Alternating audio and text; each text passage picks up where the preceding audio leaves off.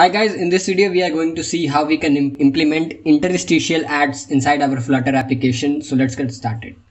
Before starting, you should check that you have implemented Google Ads dependency. If not, you can visit pub.dev, search for Google Mobile Ads and then copy this and paste it inside your pubspec.yaml. I will provide the link of this package in the description. So now another thing you have to check whether that come to Android and inside app, then src and then Android Manifest.xml. Make sure that you have provided the metadata for GSM ads. It will be inside application tag, and if you did this, you can go at this website and copy that metadata. I will provide the link in the description.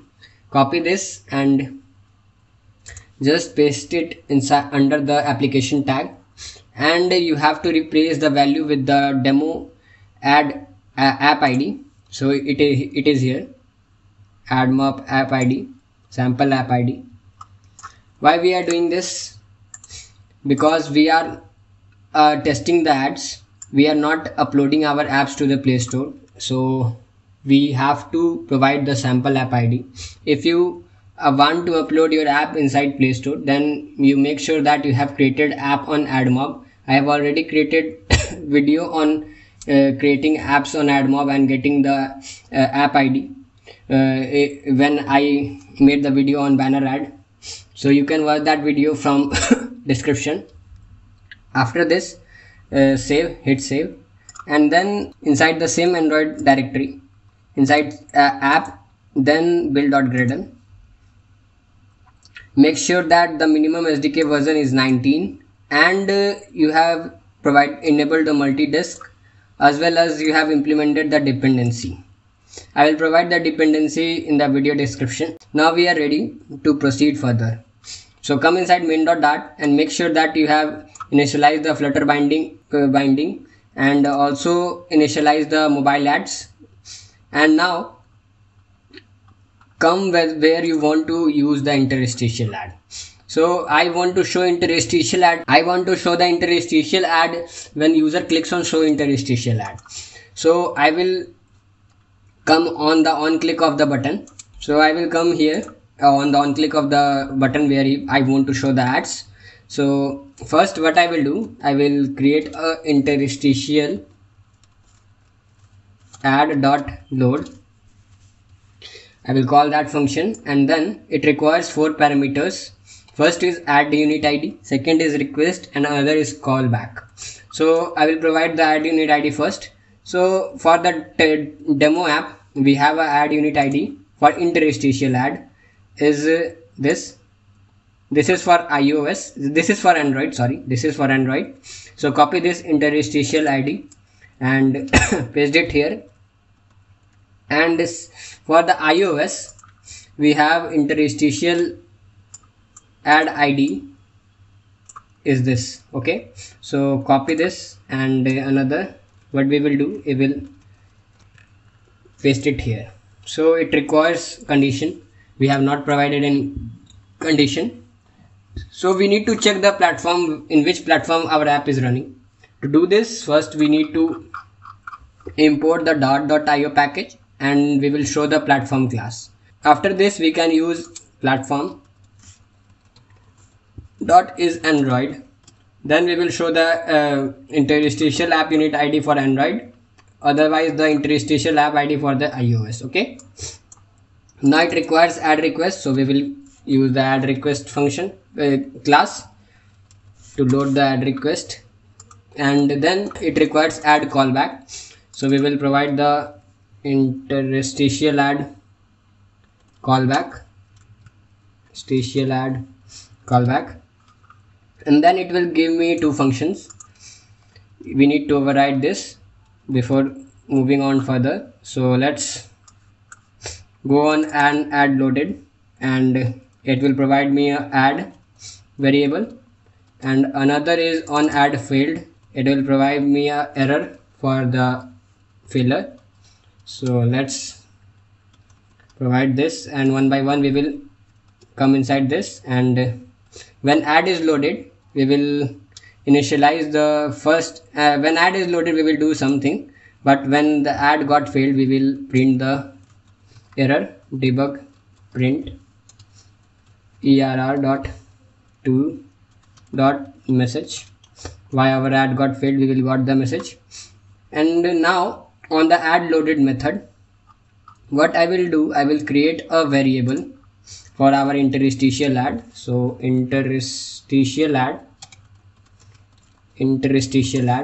Now inside the interstitial ad, we will come inside on ad loaded, and we will interstitial ad equal to ad, initialize this. Okay, now we are ready. So what we will do, we will show the interstitial ad dot show. Okay, we will need to check whether it is null or not. Next thing we need to do is, now we can load the ad, but we need something more, because when the user clicks on ad or user dismisses the ad, we need to do something. Here we have shown only the ad, but let's see how it looks. So when I click on show interstitial ad, it will show the ad. Okay, ad is shown. So when the user clicks on cross, we need to do something, or we need to switch to the other screen. So to implement this, we need to come below the interstitial ad load callback, and we will use interstitial ad load dot full screen content callback, and here interstitial full screen content callback, full screen ad load, full screen content callback, and now we will provide this semicolon, and we need to override two functions. On ad to failed to show full screen content, first is this, and on ad dismissed full screen content, that is user dismissed the ad. So first we will override on ad failed to show full screen content callback. So it will give me a ad and error message why our ad got failed. And another is on ad dismissed full screen content callback. So we will get a ad variable. So what we will do, we will dispose this ad, and also we will dispose the interstitial ad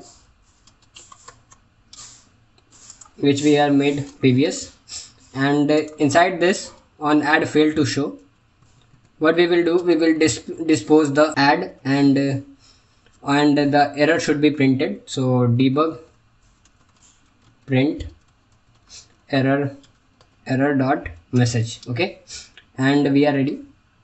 And also we will dispose the interstitial ad dot dispose. Now we are ready. So when the user dismisses the ad, so we need to do some actions, or we need to switch the screens. So to do this, I will switch the screens. So what I will do, inside the on ad dismiss full content, I will navigate to another screen, navigate dot push, and now we are ready. So let's restart and see, show our interstitial ad. Okay, we got an error because the interstitial ad is null. So we need to move this code, that is full screen content code, inside the on ad loaded method, because we are initializing this interstitial ad inside on added callback. So we need to provide the function or full screen content callback inside on ad loaded. So it's a mistake. Okay, when I click on show interstitial ad, and when I dismisses the interstitial ad, we should move to the next screen, and we are. So in this way you can implement interstitial ad in Flutter. Make sure you have provided the full screen content callback on ad loaded function.